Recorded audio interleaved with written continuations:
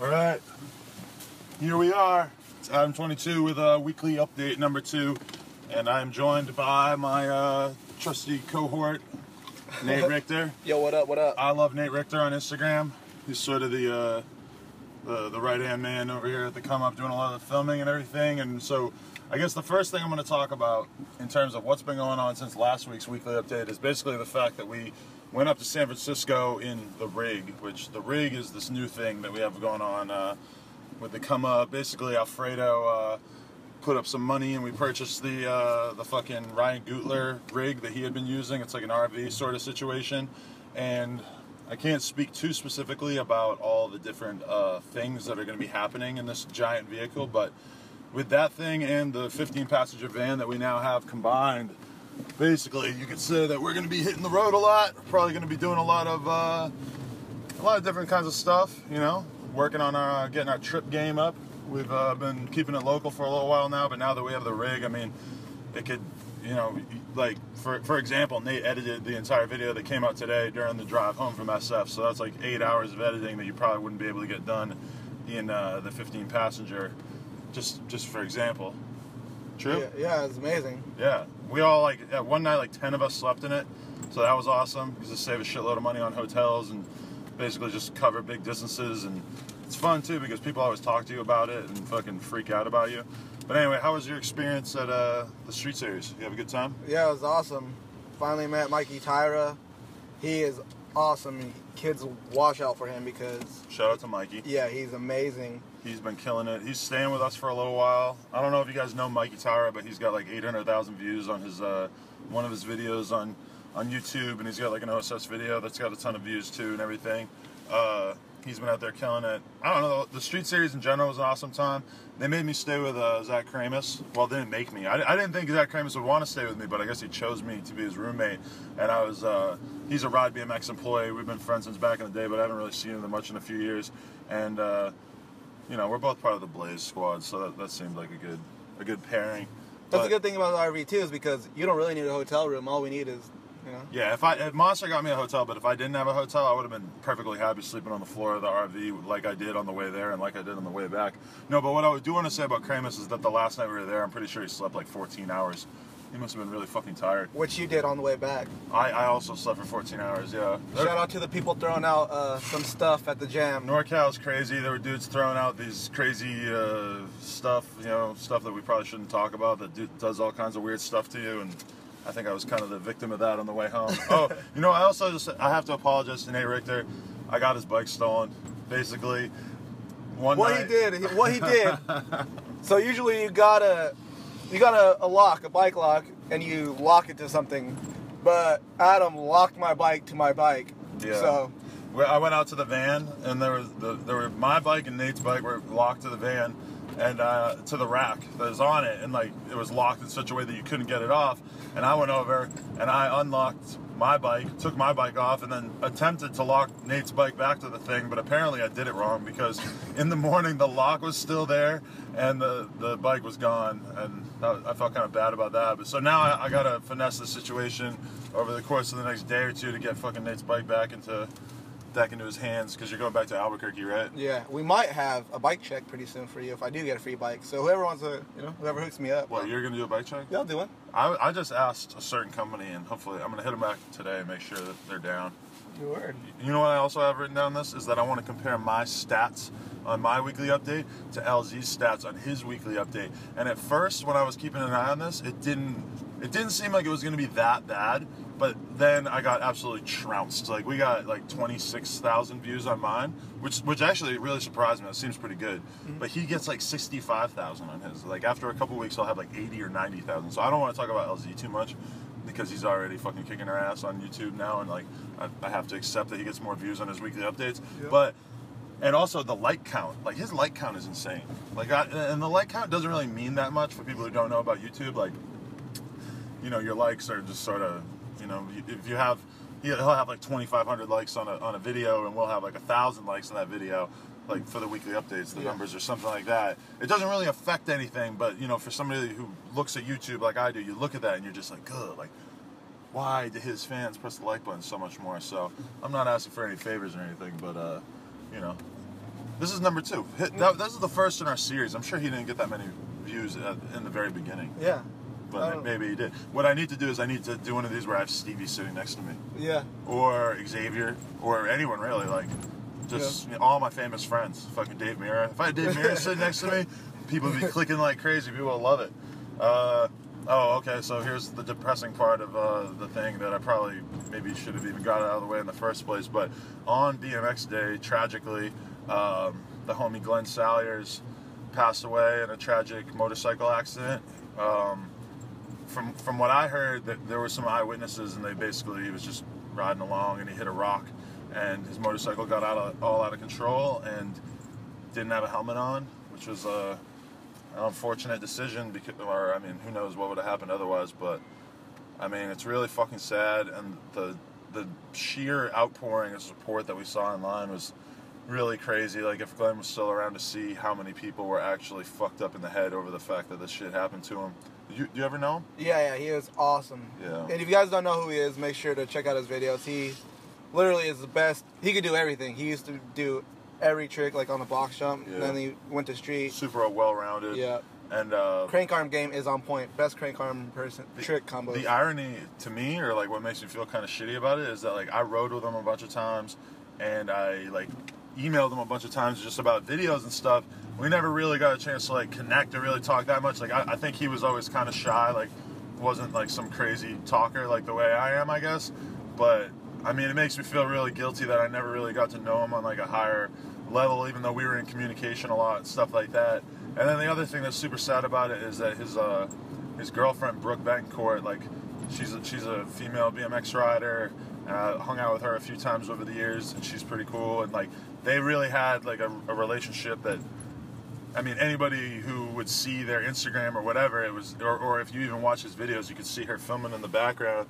And obviously that's a pretty rare relationship for two BMX riders to have, and I mean, it makes the whole thing even more fucking tragic. The last photo on his Instagram before his accident was just a picture of her, just Woman Crush Wednesday. And it was just, dude, when I saw that in the morning, it just made me feel so fucking horrible. Like, and he's the kind of guy that, like, when you had the conversation, like, underrated riders, that he's the kind of name that would come up a lot. And so now it's really sad that all these people are watching his videos and realizing, like, oh, he actually was one of the most badass dudes, and he never, I mean, he got credit. Like, he certainly had a lot of fucking respect from a lot of people in BMX, but I mean, I don't know, now you just look at it differently, and you're like, shit, I wish I had, a lot of people are probably like, I wish I had paid more attention to all the crazy ass shit that Glenn was doing while he was still alive.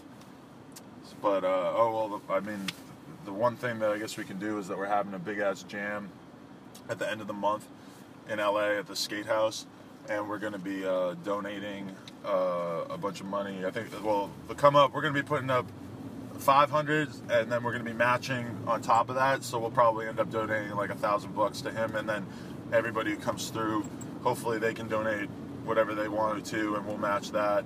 And so hopefully we can just raise a bunch of money for his family and whatever that they're dealing with the funeral and all that kind of stuff. So rest in peace to Glenn Salyers. It's a real tragic story. I mean, kids, be careful on those motorcycles out there, because there's a shitload of amazing riders over the years. I don't know what the connection is between BMX and motorcycles, but if you ride BMX and you get on a motorcycle, wear a fucking helmet, because that shit is dangerous. Alright, so unfortunately now I have to go to a much more lighthearted topic, which is Brandon Began and the fact that he infested our house with bed bugs. Alright, so yeah, we're gonna have to just kind of, alright, back to funny stuff. Sorry, we're gonna transition right here. So Brandon Began infected our house with bed bugs. The reason that we found out about this is because Brandon Began's out of town, number one. He's out in Connecticut. Craig shows up with his homie Marv Morales, shout out to Marv, and they stayed with us for like 10 days, and while they were staying with us, like the first night, Craig's like, yo, I got bit, like shows me his arm, it looks like bed bugs. I'm like, fuck, because it's the same exact thing that happened to fucking... yeah, I've been getting bit all the time too, but... But you just, what, you didn't say anything about it, or you just didn't care? Yeah, it's whatever, I'm used to it, I guess. Because the whole thing with Brandon and his bed bugs is that when LZ slept in his bed, LZ just comes to me and it just shows me his arm. It's bright red. He's like, yeah, I got bed bugs from Brandon. I'm like, fuck. And then he fucking, some random girl fucking your homegirl. She got it from his bed. Fucking so many, a bunch of people. Now that I really think about it, like, it's clear that his mattress was already infested. And then when the exterminator comes, the exterminator is just like, yo, like, nothing else in the house was infested except for his bed. Like, he said that Brandon's bed was just a straight up, like, and bed. he never got bit. I don't think he never got bit. There's something wrong with him. Yeah, he has bed bug immunity, which is the scariest thing, that he is one with the bed bugs and that he is able to just exist with them, and that he's like Jane Goodall with the apes and the fucking or he has jungle, like a blood disease that the bugs don't like his blood or something. They raise him different in Terryville. He always says he's from Bristol, so who knows. Having Craig was out here was dope. I don't know how much footage he got exactly because I missed a couple of the days and then we were in SF, but he got a bunch of stuff. Marv got a bunch of stuff. Hopefully we can make a web video out of their time here. And Craig is he's going on an S&M trip. That's what it is, right? Is that Primo trip first and then an S&M trip? Yeah, it's S&M trip. Well, yeah, he's going on a trip. They leave tonight. Tonight, yeah. Alec is out there too in Oregon hanging out with Shitty. Can't even imagine what's gonna happen. A young nose whip hanging out with Max shit out there. We left him in San Francisco. Yeah, we left him at the hotel, at the bummy ass motel. And Shitty's phone was dead. Yeah. Can we just talk about how sketchy SF is? It's like, God, everywhere you look, it's like somebody's trying to break into your car. Somebody wants to rob you. Like, you think downtown LA is sketchy, but I thought it'd be like hippie loving SF. Like, it's hippie, but it's like drug addict hippies who just want to rob you. And yeah, fucking, true. This shit is just Skid Row all around. It's lit out in SF, man. There was so many like fucking crazy ass dudes at the jam in general. It was pretty awesome. They're awesome. Okay, this is a weird one that I have to do right now that I'm not equipped for this. I'm not prepared for this. But there's a dude named Ryan Tuerck. He's a drift car dude. His last name is spelled Tuerck. So this is a very strange spelling. But anyway, Ryan Tuerck, he's a drift car dude. I'm told by my homies who are into this shit that he is one of the dopest dudes, one of the top dudes. He's got like 200,000 Instagram followers. And I don't know about the drift car world, but Xavier's obsessed with him. Fucking Caleb's obsessed with him. And ironically, the weird thing is that he is from New Hampshire, which is where I'm from. This is very unlikely. You don't meet people from New Hampshire every day because this is kind of a weird place to be from. But I guess he fucks with Xavier's music at least a little bit. He's friends with Brian Hunt, who I grew up riding with Brian Hunt a little bit too. But so we're trying to get in contact because, you know, and I know that this makes me seem like a even bigger LZ poser because fucking all of a sudden we're attempting to do something in the drift car world. But you have to believe me that this is just Caleb and Xavier getting in my ear and being like, yo, let's make a fucking dope ass video happen with those dudes. So hopefully it could happen.